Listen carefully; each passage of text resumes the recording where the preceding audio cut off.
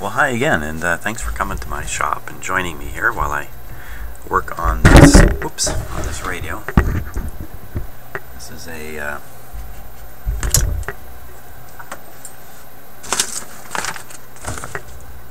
Philips 922 radio. I'm just changing out all these paper capacitors on the theory that one of them is failing. And if I get rid of all of them, I will have gotten rid of the one that's failing. That's my theory. We have 5 more capacitors to do. And they're all fairly simple ones. We'll do this one, 0.01.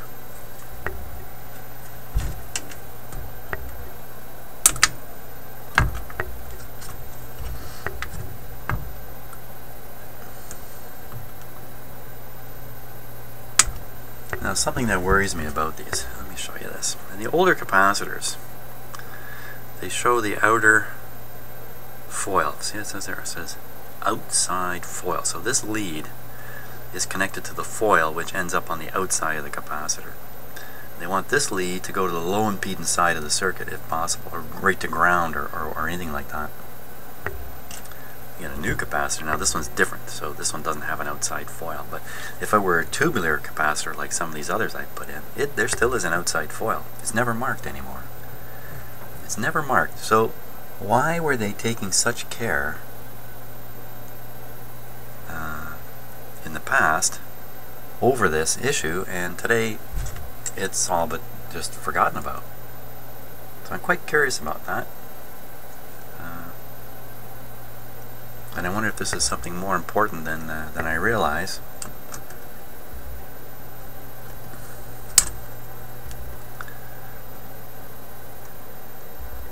And the effects here would be noise, hum, unwanted oscillation, even maybe.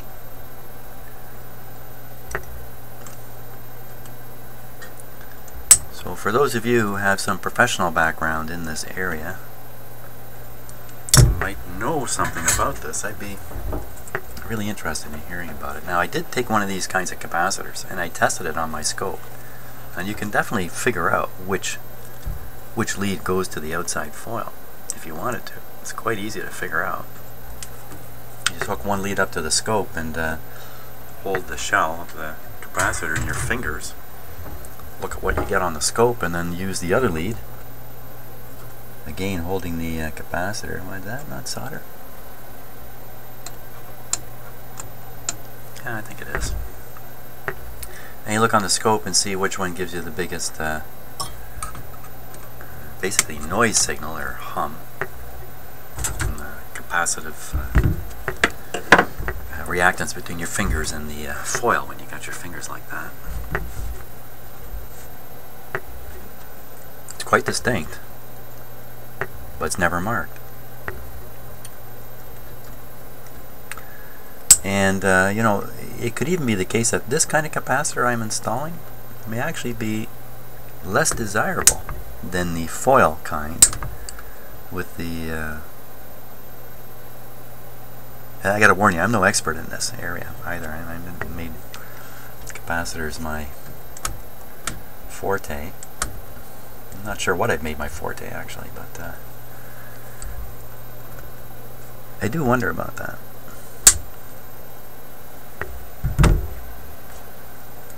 I think it's a fairly obscure piece of knowledge too. I don't know how many people even know there is an issue. You can read up on the internet. Maybe if I read more about it, I might find a qualified opinion about the importance of it, since it sure seems to be ignored today. Or is it just me that's ignoring it?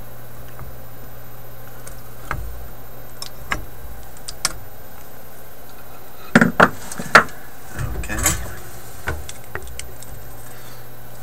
Here, have a little solder.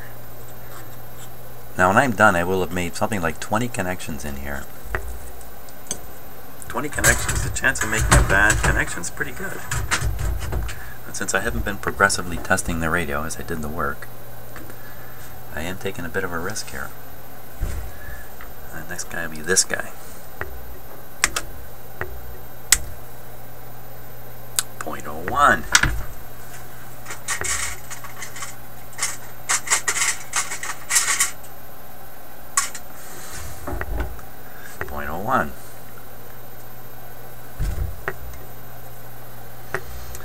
Now I've done this capacitor job like this quite a few times now.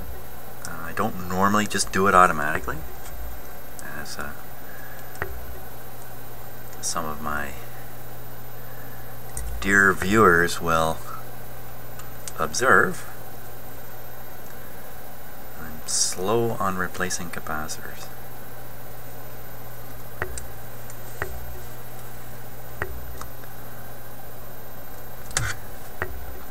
Because my experience suggests that it's, you know, much of the time these capacitors are just fine. And they probably will be for years to come. Not always, certainly, but here I am doing a wholesale replacement.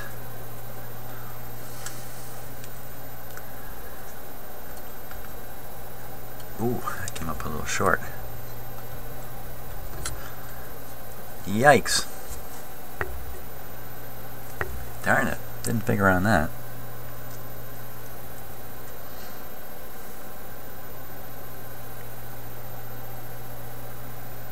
Just left reaching out there for it. Wow. I'll cut the lead off this one here. Just clean it off a little bit. And we'll use this lead. Piece of wire. Kind of a silly situation here, but it is what it is.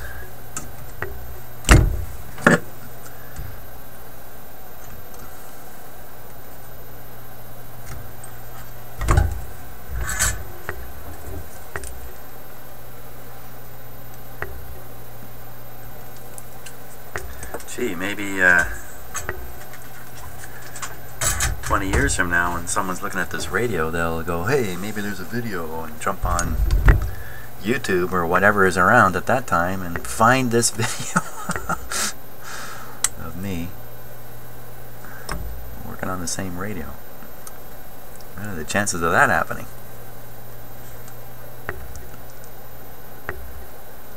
That guy could even be me.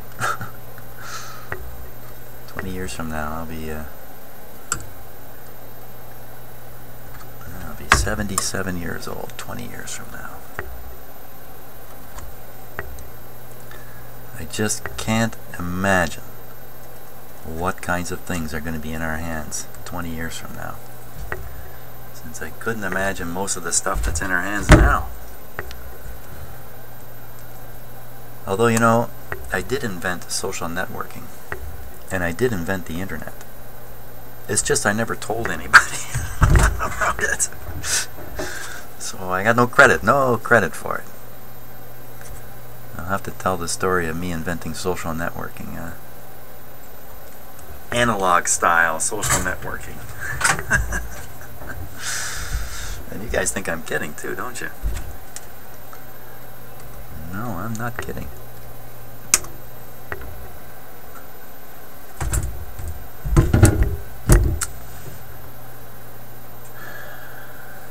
It looks like 3 more to go. So let's go after this one next here. This one is another 0.0033. These are all capacitor sizes, which are not the ones I have in my stock. 0.0033. 0.003.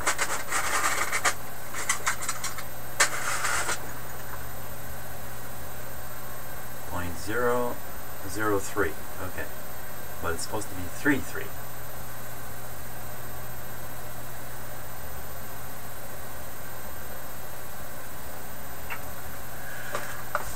Once again, I mean, these capacitors are going to be weak.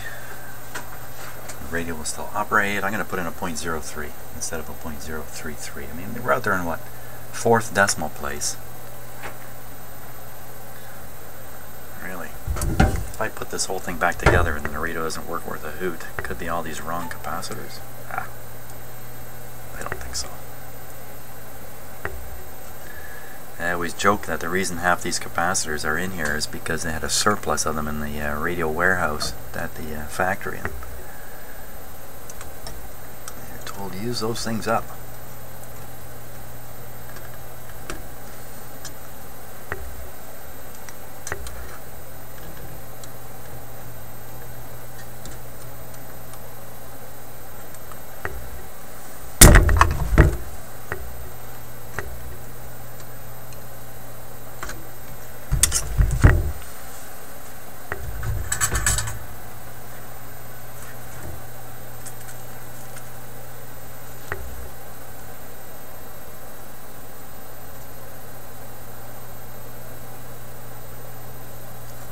Now, another possibility in this radio, as I've been told by those who may well know better than me, is the sound I was hearing, the crashing sound that we're trying to solve here, could be coming from a resistor.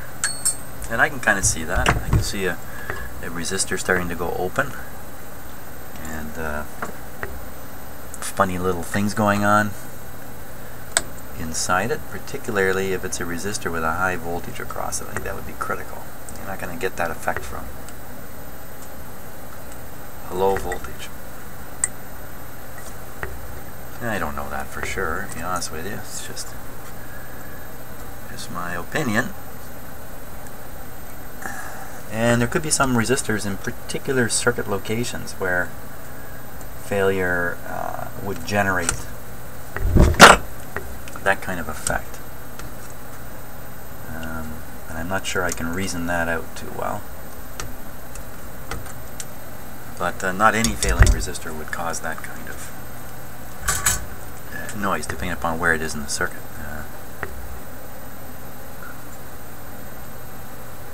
We've also isolated it. We know it's not in the audio circuit. We know it's probably in the first RF amp. I can't remember detector, what was on that circuit again.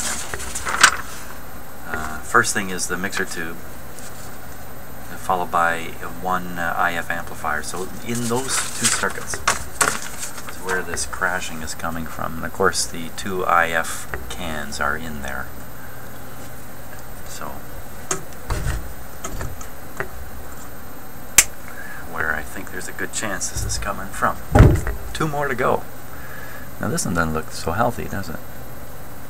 But you can't tell much from the look. 400 volts, 0.01, 0.01.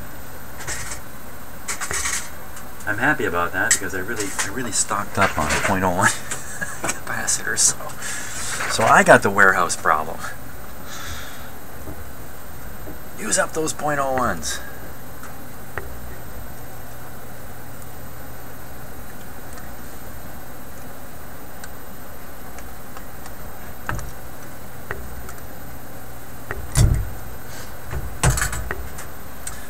Now, from a video production point of view here, I'm doing a series of videos, one right after the other. So my experience of this is that it's one long continuous job here. So I could mention something in video 1 and then mention it again in video 2 without even explaining what I'm mentioning, because I can't really relate to the fact that I'm in another video. So if I've said something, you kind of wonder, well, where the heck's that coming from? You haven't watched the earlier videos. It could be coming from there.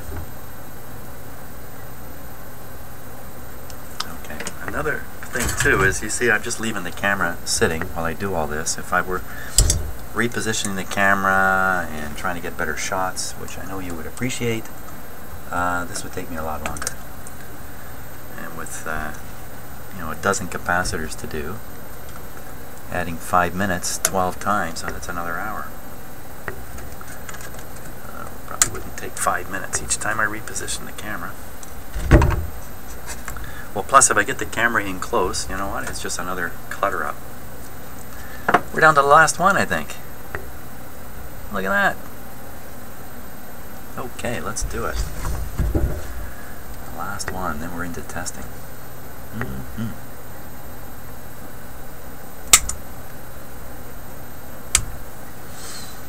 And it's a 0.0068, which I make out to be a 0.007. I don't have 0.007. Come on. I got 0.006. I have 1.006 here. No, it's not. That's an 8. What? They're all 8s.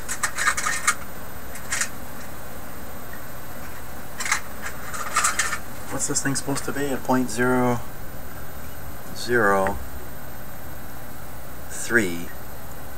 3. So 0.03. 0.003.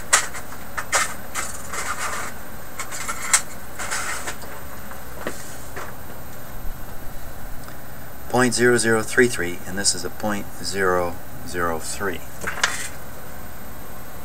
I'm going to go with this. I hope I'm not mucking it up here.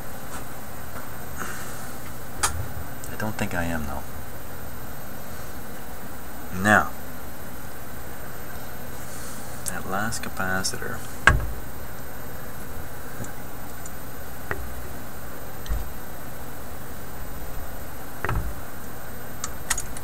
Whoops.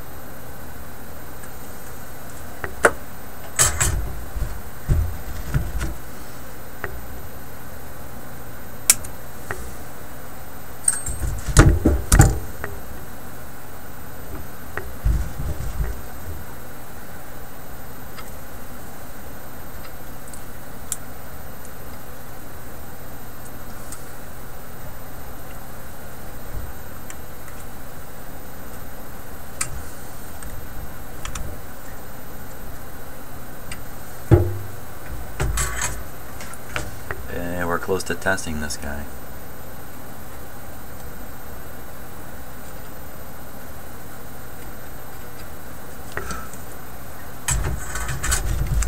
Very, very close indeed. Now, if it behaves exactly the same, I won't feel so bad. If it works, hey, hallelujah. If it exhibits a new problem, I will be very sad. I'll be a sad boy. So that's what we got out of there. All these older guys. Put them with my collection here in the dead component can. Quick inspection of my work here. I gotta resolder that. I just cut off the soldered part.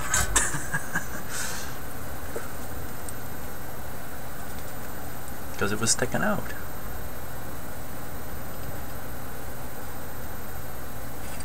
Okay.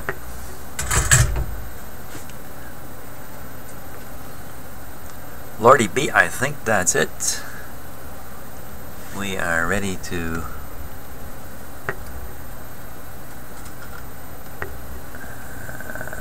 test. Oh yeah, that one way down there.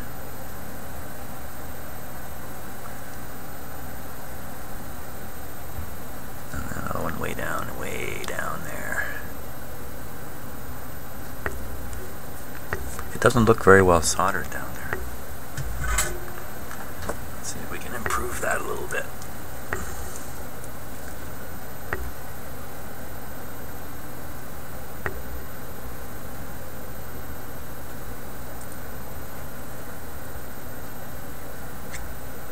That's a little bit better.